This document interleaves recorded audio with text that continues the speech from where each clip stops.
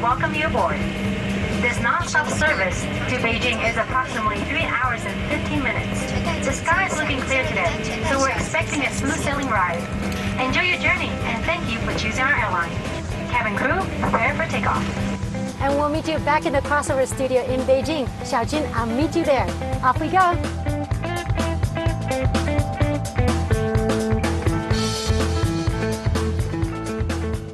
And welcome to this edition of Crossover. I'm Xiaojun. Louisa, I guess, is still flying her plane. No, actually, here she is. I'm back. Hello, welcome back, Captain Louisa. Yes. Hello, captains. Hello, Louisa. So seriously? No, I can't. I can't take the credit for it. I flew back, but I was a passenger. You did fly back. Yeah, I did fly back. Today we're talking about aviation. Aviation is the key. We're trying to talk about the industry in the future in China. And today in the studio we're joined by 2 captains and 1 first officer. Welcome to Crossover. Welcome to Crossover. This is for real, right? We have Captain Chen Ao from China Eastern. From China Eastern. Okay, welcome. We have Julie, first officer. Yeah, from Silver Airways. And we have Captain Chan. From, where from? I'm from Shanghai. From Shanghai. Yeah. When we say aviation industry, what are the terms that we need to clarify before anything could happen? We have military and we have civil aviation. Can you kind of describe to us the differences? When you talk about airspace, it's the space that airplanes are operating in, right? And we have different names and rules and regulations for each different airspace. A lot of airspace is related to the airports that they serve. Then if you're talking about aviation, like civil aviation, well, it's easy just to think of, well, it's the airlines, right? Yeah. The military. Then everything that's not military and not airlines is general aviation. General aviation, there's so many applications for general aviation. It starts with just the private pilot that wants to fly himself and his family around. It could be the search and rescue, life flight, right? Fire suppressant operations. So, I mean, there's a flight training. Flight training is certainly How about general tourism? aviation. Would that fall under air tourism? charter, Right. And also tourism, agriculture low as well? altitude, and the fishery, forestry, Sightseeing. Agriculture, science. So that's all the under general aviation. General aviation, yeah. For all these different types of aviation and airspace requirement, are there any differences? Say, I mean, how high can they fly? Naturally separated by the aircraft performance. So most general aviation aircraft doesn't fly that high. And for the commercial aviation, like airlines, the aircraft have a high performance. They can fly high. That's 10,000. Yeah, usually it's about 21,000 to 49,000 feet. Feet, okay. Yeah, we use feet. Here use meter, yeah. Modern jet. The altitude is based on the aircraft performance and the oxygen supply. For the general aviation aircraft, we talk about 3 aircraft, small aircraft. Small aircraft, they can also fly very high, but the human needs oxygen at that altitude. So they usually stay below 10,000 feet. So they give an airspace a certain dimension, vertically and laterally. And then for that airspace, if you're going to operate in it, the aircraft and the pilot has to meet certain requirements. And then for training, like for flight training, most flight training is done in what we call a normally aspirated engine. So it needs air and oxygen to breathe, the engine does. And the air gets thin when you get higher. So as you climb, there's a service ceiling. When we say there is going to be an ease of airspace management, I mean, what does it mean to the public? Is it possible that maybe one day we might also get a license and fly our own plane? Absolutely. Sure. Absolutely. Yeah. Are we getting there? Is it that's happening? part of it, right? I mean, you're going to need airports and you're going to need aircraft, and they need to have the airspace available to them, right? So the easing of the restrictions of airspace is going to allow for that access to airspace at a lower altitude for having a fun flight to go have a hamburger somewhere down the road, right? Well, that's called life, right? You fly a plane out and get a hamburger and come back. Yeah, I mean, you're in Beijing. Maybe you want to fly to another province and have Sichuan, or you want Hunan or something, a different style of food. You can go right there to the source. Yeah, no traffic congestion on the way in the air. I mean, in the space, but at the same time, once you land, that's still going to be the problem, the traffic. This is pretty much what we talked about and what is already happening a lot in the United States. Sure. Actually, there's a lot of different kind of communities. Like I'm living in the golf community, and some people living in the yacht community, and somebody living in the airport community. You can park your plane or your boat. Yeah, they have different theme to tie the same kind of people together to be the neighbors and enjoy the thing they like, the common thing. There is a pretext, though. You need to have a plane to be in that community, right? Have a hangar. In fact, the last time I was home, I went and visited a good friend of mine. He's a captain.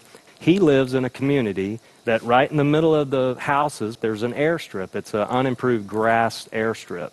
And he's got a hangar out the back of his driveway, and he's got his toys in his hangar. So anytime he wants to go fly, he can go get in his airplane, taxi it out to the runway, and take off. It sounds like so easy. Yeah, but the aviation industry here in China is developing really fast. Yeah. So I think there is a potential, huge potential here. But this is pretty much, I mean, it takes time, right? I mean, at least people need to know more about the aviation industry, and there needs to be the soil for aviation culture, Right. and for the kids. I guess, I mean, the aviation, you said air park? Or, Air park. and we need a place like that for at least for the younger generation to be there, to get interested in what might be happening with the industry, right? Yeah. Participate. How did you get interested first? Back in 1990s, aviation was something very far away from ordinary life. Only very few people had the experience of traveling by air. So being a pilot was not an option for me at that time. Not a good profession. We don't even know there's a profession as a pilot. We never heard about civil aviation flying college before until I saw the recruiting poster in our school. Yeah, high school. High school. Yeah, that's almost what happened, right, in China. Yeah. In the U.S., you have a lot of aviation museum. You have these tours. You have this residential park. And now here in China, it seems like we're also moving towards that direction. We made a video of children going to the museum. Right. So let's take a look. Take a look.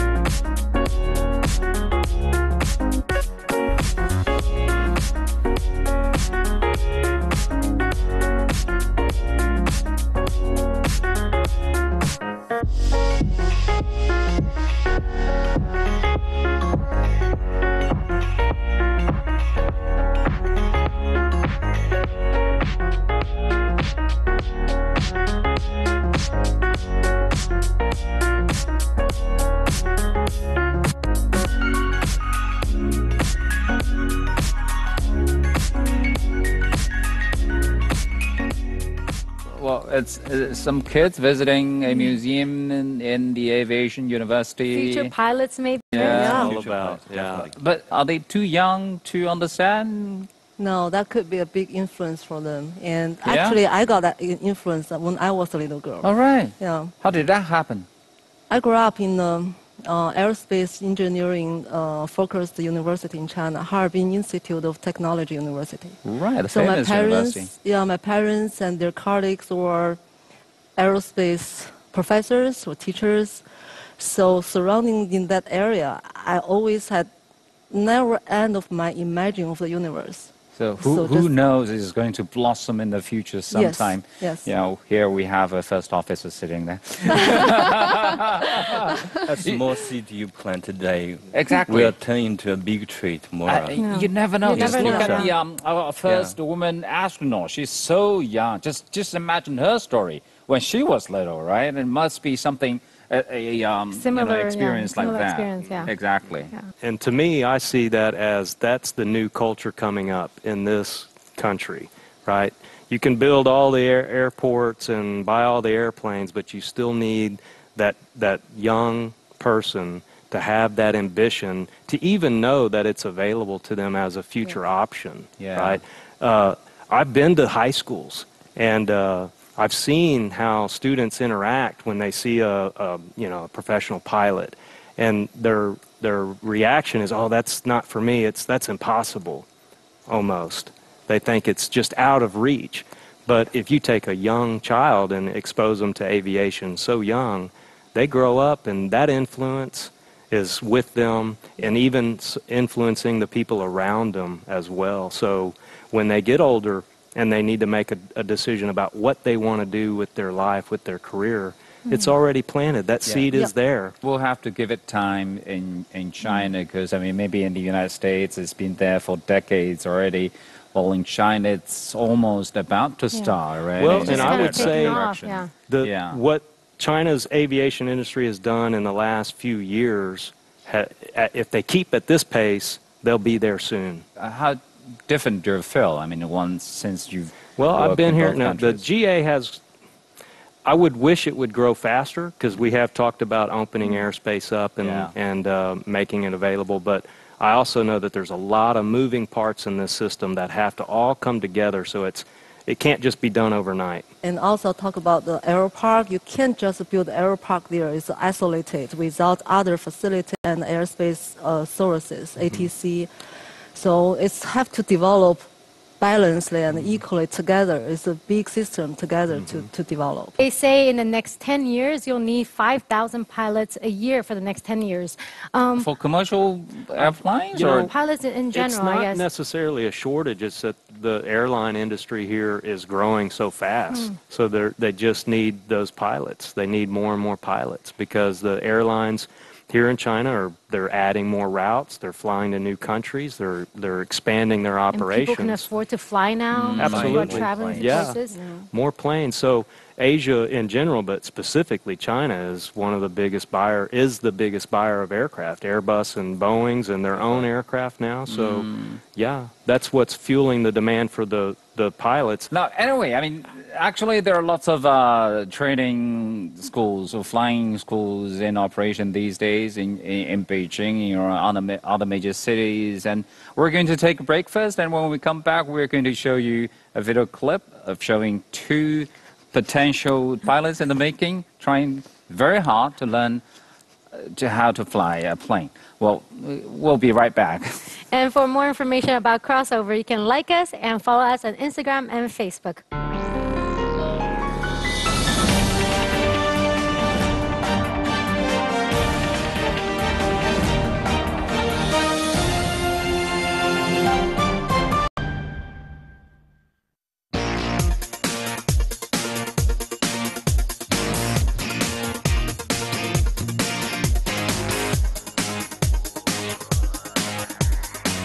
Welcome back to Crossover. Yes, and we're here at the base. Are we seriously doing this? I think we're supposed to do this. We're supposed to take the challenge out to the sky. Well, nice clear sky though today. Yes. Are we flying as two pilots or well, I trust two you, passengers? but I don't trust you that much.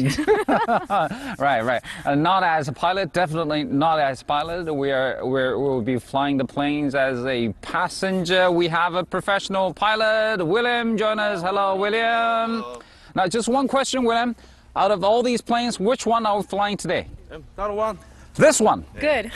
That's good news, because that's the biggest plane. 2 engines, right? All right, we have 2 engines over there. So are you ready?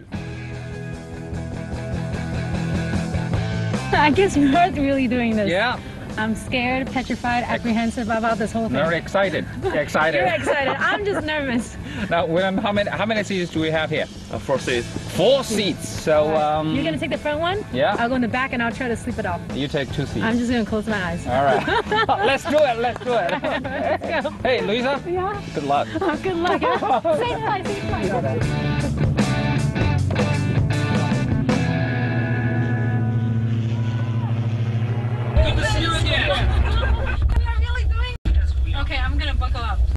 make sure my door is closed. We gotta make sure it's closed. Okay, we gotta put this on, yeah, so we can hear, we can talk. Okay, here we go.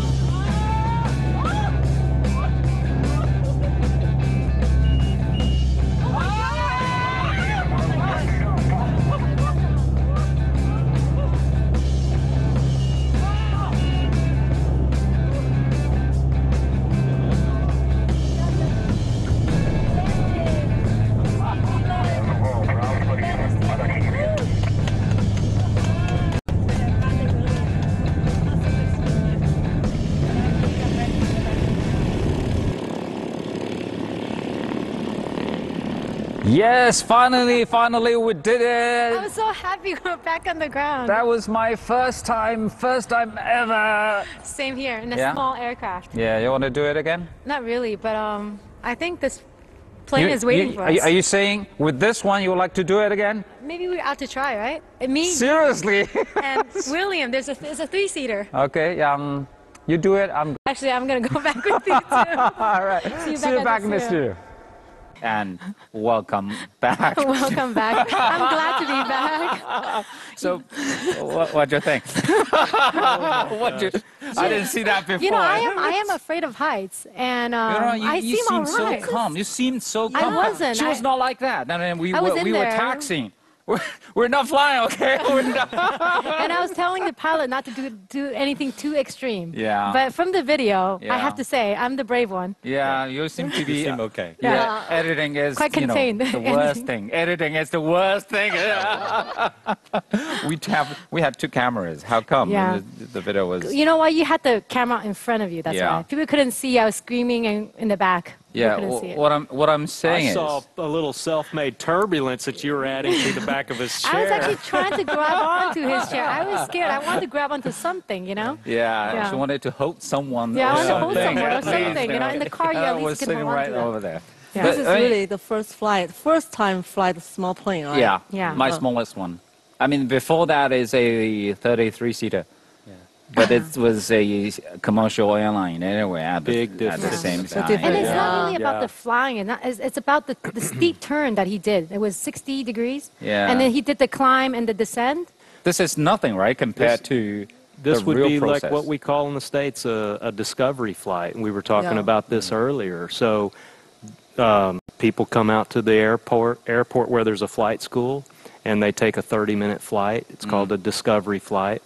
And the pilot will take the person and maybe another passenger and show them what it's like to fly in a small airplane. You were put to a test because normally those first discovery flights, it's nice, it's very smooth and everything shallow, bank angle. So this is for the more, this is like intermediate level, right? Yeah. Okay. You could say it that way. Yeah. So how was the experience for you guys? She always can find out some nice ways to put it. Yeah. Basically, the pilot wants to say, you guys not welcome into the aviation. Scare you first. To scare you away. He did a little trick. That when I saw you lift up like that, that's a negative G. So he was pushing the nose over a little bit more aggressive, not smooth. Yeah. I'm sure it was just to get that feeling for how much did they dive? How much did they dive down? The pilot said normally it's 200 meters, but that day we did only like 560 meters. That was actually quite scary already. All right, let's take a break first. Then come back and we'll continue our discussion as to what makes a good pilot. And to learn more about crossover, check out the links below. We'll be right back.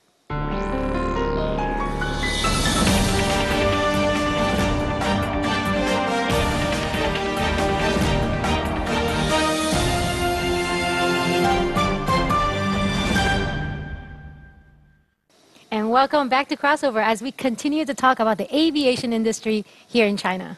our topic for this segment is what makes a pilot and what does it take to be a pilot. We mentioned earlier, actually, Cheng Hao, it was in high school, you know, it's a very strict process. That's my impression too, because it also happened when I was in my high school and a bunch of people just came into the school and say, it's, you know, they were here recruiting future pilots, say, and then you have to be extremely healthy. We have a regulation called CCAR 67, and which defines all the criteria for the physical standards. I was trying to be a police officer, right? And I saw the recruiting poster, and I thought that was a great opportunity for me to make sure I'm physically fit or suit a police You wanted officer. to have a medical check. He just wanted to have a medical check. You didn't apply at all. Is basically Yes, I applied for that because I heard that physical examinations are extremely strict. Yeah, they were actually, but some even say you cannot have any scars on your skin. That's what I heard. Really? Yeah. You heard too? And I had some scars, so I didn't think I could pass. Yeah. But eventually, that's a rumor actually. So That's for astronauts. maybe we can ask Mr. Yang Li someday. Maybe one day. So is it the same thing we're talking about? It's very different than in the U.S. So yeah, there's some differences there. But scars and tattoos can be a disqualifier here in China. Yeah. And of course, there's a lot of aviators in America with tattoos and possibly scars that still pass the medical. Yeah, but is it easier in the United States? I have no chance to be a pilot in China. I am nearsighted eyes. So you didn't pass the score here. So you didn't pass the exam over here. So yeah, why not the United States? You know, it's easier there, right? Yeah, I picked my dream. I want to be a pilot. So in the United States, I make my dream real. And talk about tattoo, actually not allowed to have Some tattoo. of them, my airline, you know, my company, not allowed to have tattoo. Yeah. How come the requirements could be so different in different countries? In China, we want the best. We want the best. In the U.S. What's the worst? I'm not saying that. I'm not saying that. Okay. Just stricter in terms of rules and regulations, I guess. Yes, and in the past, most of the pilots don't pay for their own training. So that's why they are picked so restrictedly. That's a good way to say, yeah. We've talked about it. It's based kind of on the military examination. Right. There is that military correlation there. So, and they've got a lot more applicants in the pool, so they can be more narrow, more selective, right? So they keep standards very high. The eyesight, it's a very, very important, right? They have a high standard for eyesight. The height, even the height, I think it's 170 to 180. 165. 165 and up. And so in the U.S., you could be short or very tall, you're still going to qualify. So there's, here in China, there are some differences, but you got to look at the culture too. There's so many people here that could be applying, and they're using a military standard, so it's a little bit more difficult to pass. Well, talking about military standards, we have a video, right, about this. Let's take a look. 我们的民航飞行员培养基本上是准军事化的，因为现代的这个飞行器啊，就越来越安全可靠。这个时候，人为因素就成为航空事故的一个主要因素，而且基本上人为因素是目前来讲最大的一个影响因素。所以对飞行员的要求呢，就不仅要求你理论知识深厚，然后呢飞行技术精湛，另外呢他还必须要严格遵守操作规程和各种规章制度。所以呢，对飞行员的这个身体 纪律养成呢都有很高的要求，而这种管理呢，对于在一般的这种普通高校的管理中是达不到的。那么军事化的训练，这些养成性呢有很好的帮助，所以我们都采用的是准军事化的这样的一个训练方式。 Here in China, they use military approach in terms of training. How about in the U.S.? What is the difference? Actually, many years ago, it's about 20 or 30 years ago, United States have the same requirement for the eyes. And that's also come from military.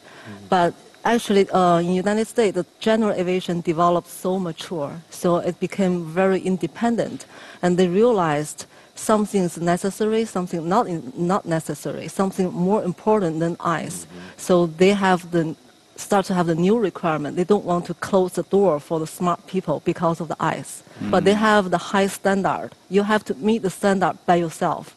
We don't train you, but if you have this dream, you meet the standard, welcome. If it's for your own pleasure, say you want to become a pilot and just fly yourself, are those requirements just as strict? I mean, they have different requirements. So you just fly for fun for yourself, you could just have a third-class medical. Yeah. Good enough. But training is equally strict, right? Up through commercial level is very standardized. Yeah, I would even say internationally, we're following standards to teach how to fly an airplane. How many flying hours are we talking about now before they can even fly a plane? I think different country different. To get a private pilot license, you need at least 40 hours of flight 40 experience. Hours. Yeah. Even in the U.S. and the West, they've set a minimum hour requirement. But the skill level to reach proficiency and skill and to become a safe pilot, typically, right now in the U.S., the average is about 90 hours. How about commercial pilot? Like an airline pilot, how many hours do you need? Just for the commercial pilot license, the regs say 250 hours. Yeah. If you want to work for an airline, it's 1,500 hours.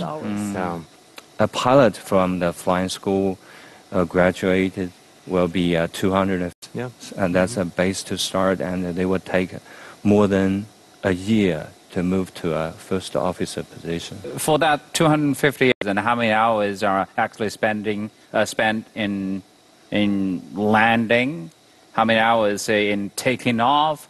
How many hours in dealing with any emergencies? Or I don't know. I mean, hopefully you have this. You have a takeoff and a landing on every flight, right? Yes. Well, I guess. I hope you have the same number of landings as you have takeoffs. So yeah, every if flight. If not, then there's going to be a problem, right? Not actually. In airlines, sometimes the first officer did the takeoff, but the captain do the landing because the weather or status of the airport is different. What's most difficult part in this? In the learning process? I think landing is the most difficult part because you need to control the aircraft very precisely to make a good landing. For me, that's the hardest part, actually. And once you get through that, everything seems okay. Right. There's a language, right, when you talk to the traffic control.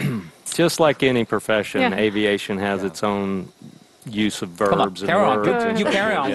Let's hear. So you would call up the tower or ground control and say, Deer Valley Ground, Cessna 49er Tango Alpha, at Cushion Delta, taxi to active runway. Something simple like that, right? That's not simple. What actually did you say? And they get they glean a lot of information from that. They know what type of aircraft you are. You're not a Boeing, you're a little Cessna. You tell them where you're at on that. Can't they see it from their radar? Typically, they can see you from the tower because you're at the airport and their tower is tall enough to see you. And they're controlling you visually. They're typically looking at you, right?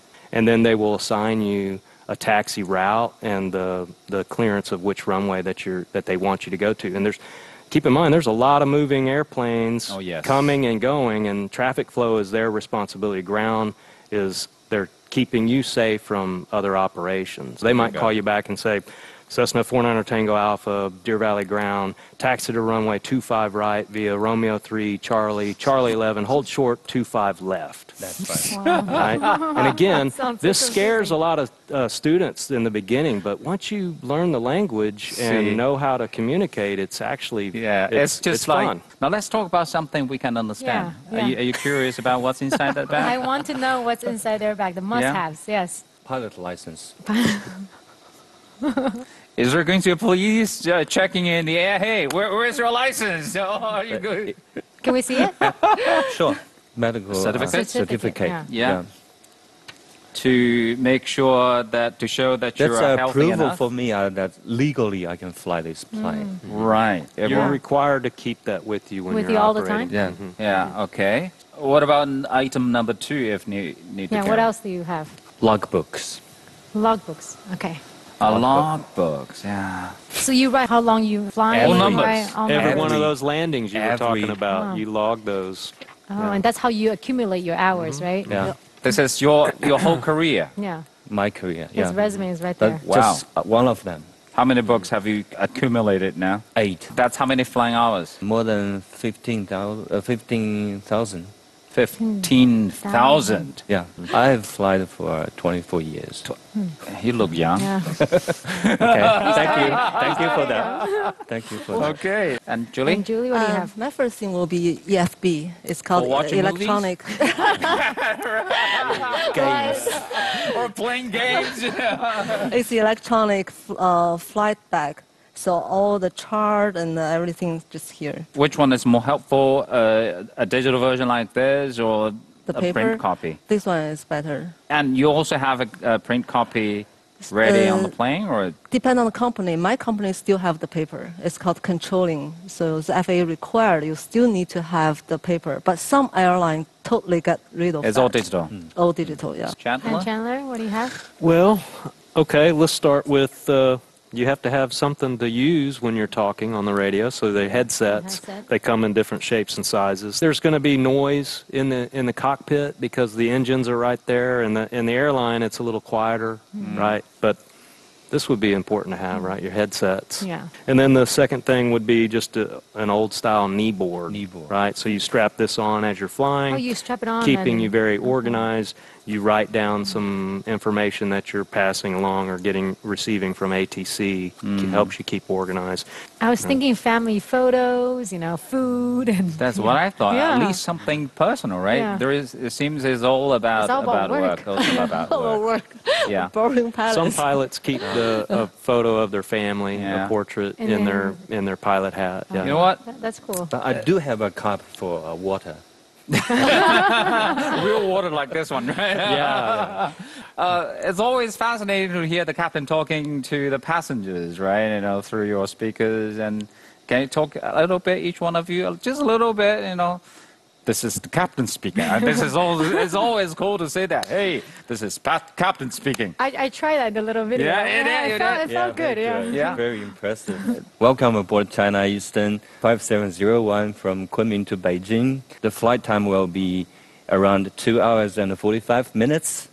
And we'll be cruising at a flight level of 10,700 meters. And next, captain number 2 is ready. Welcome to the Silver Airways, and we'll fly to the Bahamas, and from hot place to the hotter place. So really enjoy your flight, and we'll see you there. Your captain talk will be like? Flight attendant talk. Well, we're going to take off on runway 25 left. We're going to climb up to 6,000 feet. On takeoff, make sure you have your seatbelt and shoulder harnesses fastened. If we have an engine failure on takeoff, I'm going to land straight ahead on the available runway. If there's no available runway, we're still landing straight ahead. So something light. I don't want to scare our passengers, right? But in my operation, there's usually a passenger briefing that's not so much like the airlines are hearing the standard briefing, right? This is your captain speaking. Is break time. We'll be right back. We'll be right back. And for more information on Crossover, please like us on Instagram and Facebook. This we'll is be right First back. Officer talking.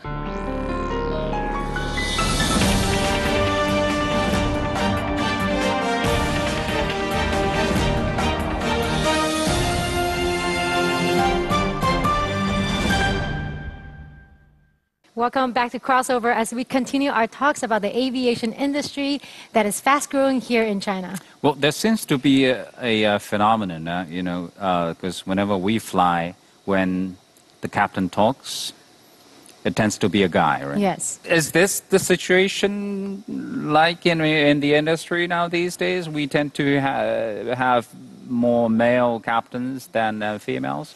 In United States, it's also growing up very fast, the female pilots percent. Yeah. Now it's 6%. 6%? 6% In the female U.S. In the U.S. And how about here in China?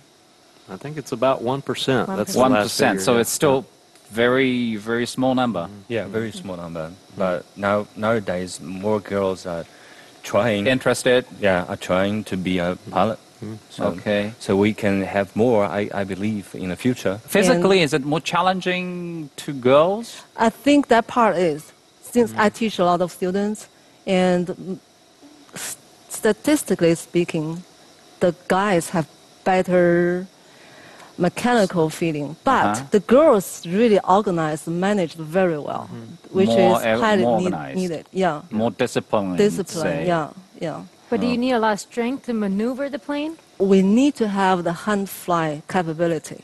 So I just experiencing the sim training. I did a lot of hand flying, and you know I can train, but some part like roll you cannot train. Don't have time to train. You really have to physically fly the plane, especially recover from the emergency. You have to fly it. So that's why I'm skinny, but I still try to build muscles. When you're moving the flight controls, what's resisting why it's hard is there's a lot of aerodynamic force over the flight controls. And the more advanced the aircraft, you still will have some resistance. Another part of flight controls is on the feet with the rudders. And there's times when we're doing training for like VMC for twins, the instructor will feather or simulate an engine failure, and the airplane will respond aerodynamically to that, and the recovery from that is a lot of rudder pressure. Just like Julie was saying, a lot of flying isn't so much the physical skill, it's a lot of mental ability. So what they might lack in physical, they're making up in the mental side of things, and the physical is limited. You don't have to be so strong to fly an airplane. I wouldn't want a female to preclude entering such a fun industry and a passion because she's worried that maybe she doesn't have the strength for it, because obviously it's possible. If I can handle, girls can handle. The seats can be forward, even adjusted up, you know, and most of the time your flying is very smooth and deliberate and there's not a whole lot of resistance. But yeah, you're going to have simulated emergencies and some other things that will take a lot of strength, right?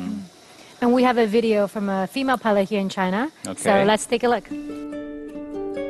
我出生在一个空军家庭里，从小看着飞机长大，喜欢仰望蓝天，喜欢在天空中寻找飞翔的飞机。孩子头的我其实非常喜欢安静。喜欢安静地摆弄洋娃娃，慢慢地有了自己儿时的梦想，梦想中也有了飞机的影子。大学毕业后，我选择了当一名乘务员，实现了能与飞机为伴的梦想。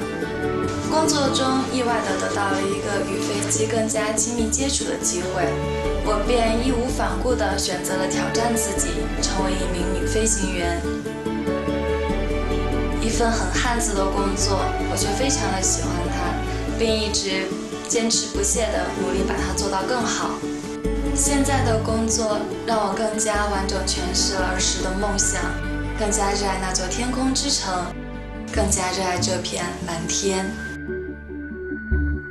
So in her story, she had a dream of being a pilot, but she started as a flight attendant.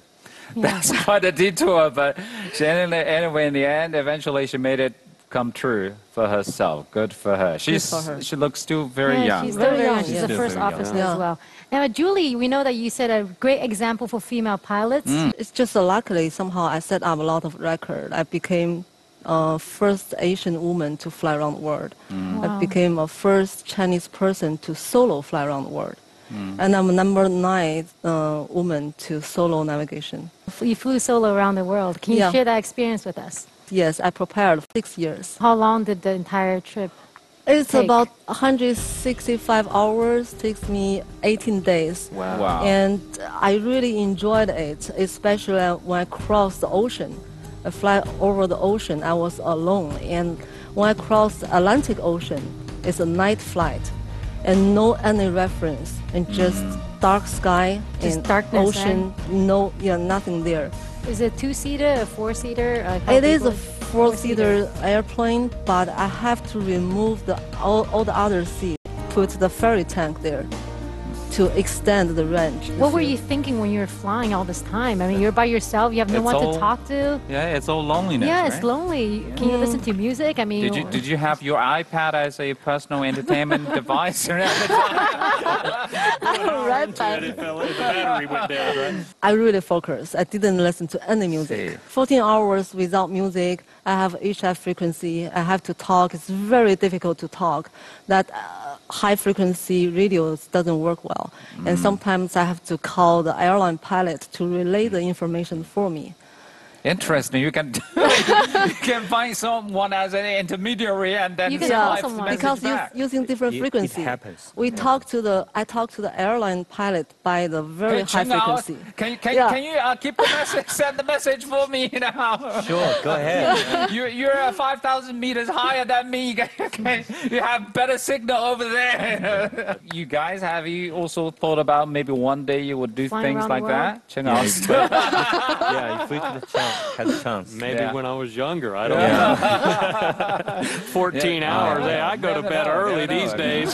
Things might happen. Wow. In terms of this profession, is it more difficult for females? Yeah. I don't think that it is difficult or prolonged for a female. It's based on the numbers ahead of you, right? It's all about your seniority number. That's right. I don't know so much about the airline operations here in China, but in the U.S., once you start at like the regional level or even as a first officer for the majors, that's your number, and they will upgrade you to captain once you reach a certain number, and the ones above you have moved on or retired, right?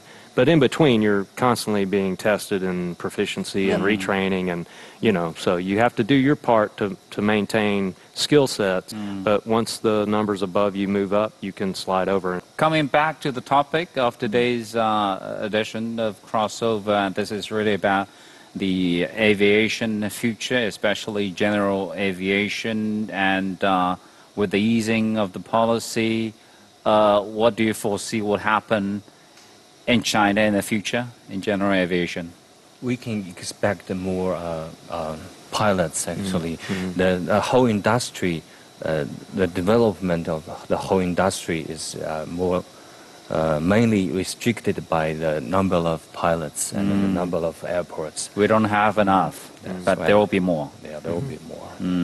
Okay, there will be a congestion in the air in the future. But if the aviation academies are not churning out pilots fast enough, does that mean that we'll have more foreign pilots? Like, what's the plan?